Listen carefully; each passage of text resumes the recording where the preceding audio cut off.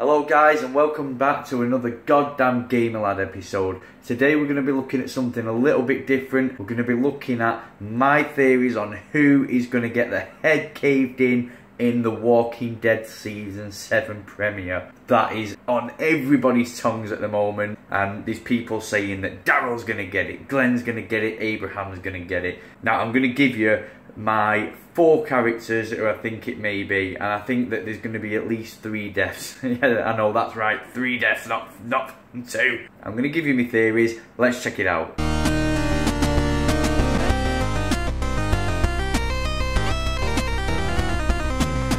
You can breathe, you can blink, you can cry. Hell, you're all gonna be doing that.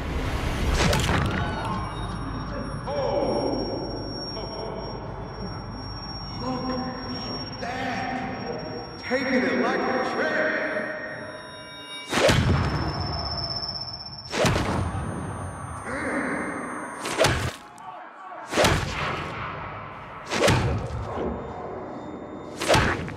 So the end of that scene leads us on to this, which is the sneak peek that has just been released for Season 7, which is due out in 2 weeks.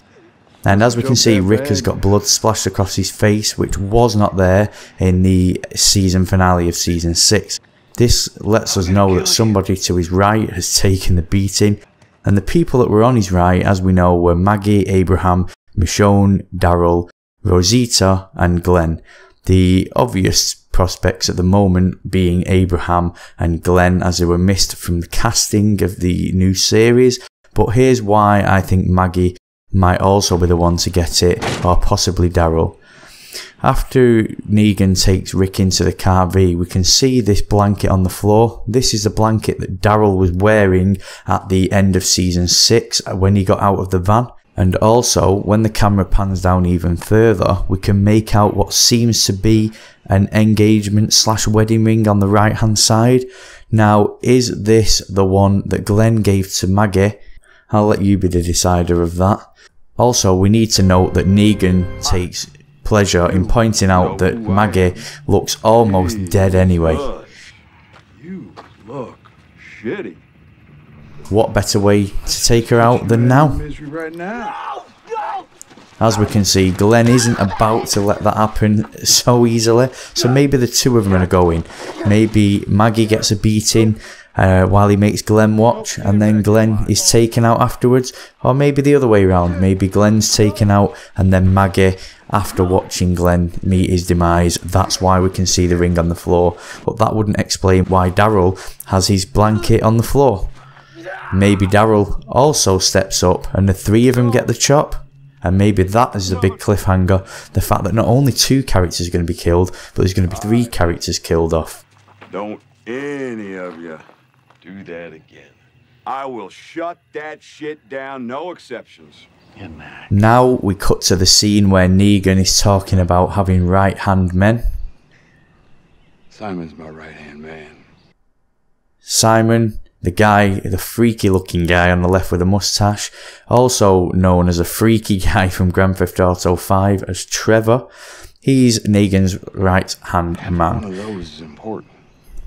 Now have you noticed, he says having a right hand man is important, and without one, you know, what are you without one? And as people of the comics may remember, Rick lost his right hand to the governor. Is this now where he's going to lose his hand finally?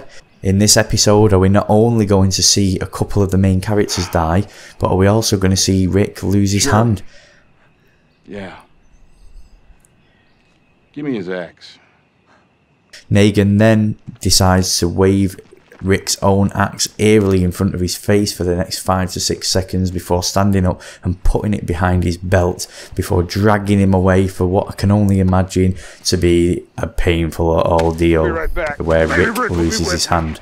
And if not, well, we can just turn these people inside out, won't we? I mean, the ones that are left.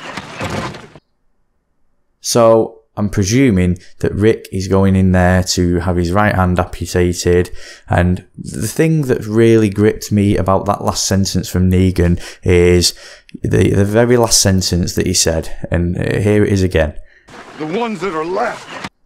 Now, with that sentence, we can only presume that there's more than one character died, or I can anyway, and is a real cliffhanger, like I say, the fact that there's going to be more than 2 people being killed off in this episode, or is it just going to be the 2 that everybody's suspecting? Now, I've given you my opinions. You know, I think there's a possibility that Maggie might meet her demise here for the simple fact that she's dying anyway. Negan's unlikely to go and waste supplies treating her to get her better. We know that Glenn isn't just going to let that happen. If Maggie gets a beating, Glenn is going to step in. At the end of the day, it is wife. And Negan already pointed out that with no exceptions, he will shut that shit down. So if Maggie gets it, definitely Glenn is going to get it. That's 2 characters. Now next, you know, I think Abraham is a very strong contender for being killed off, for the reason being he's been quite a misery all the way through The Walking Dead since he entered it, and at the moment he's kind of getting on his feet. He's becoming a bit of a love fling with Sasha, and he's starting to be happy about life and think that there is a possibility of a better life outside of all this that's going on. You know, he's hinting at having babies, and he's also hinting at, you know, having a nice family life with Sasha. Now, the other player on the cards is, of course, the fan favourite, Daryl Dixon. Now, why would I suspect Daryl Dixon? Maybe because Scott Gimble and Robert Kirkman have made it very, very clear that nobody is safe in the world of Walking Dead. So what would be more traumatic to all the viewers after such a cliffhanger than to kill off the fan favourite himself, Mr. Dixon? Maybe that is why we saw the sheets sprawled out across the floor. Maybe when Maggie and Glenn were taken out, Daryl was also taken out. Or maybe, as these are the 2 that are extremely injured, maybe Maggie and Daryl are the 2.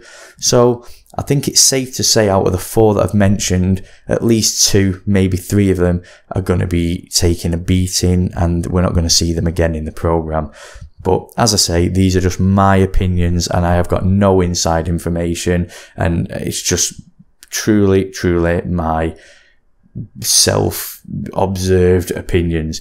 I'd like to know what your opinions are. If you think mine are a load of bullshit, just put down in the comments section below. You know, I want to know your opinions, and maybe I'll do another video on this, and I'll share some of those opinions from my comment section, or hit me up on Twitter. But again, thanks for watching this, and hope you liked it. Bye for now.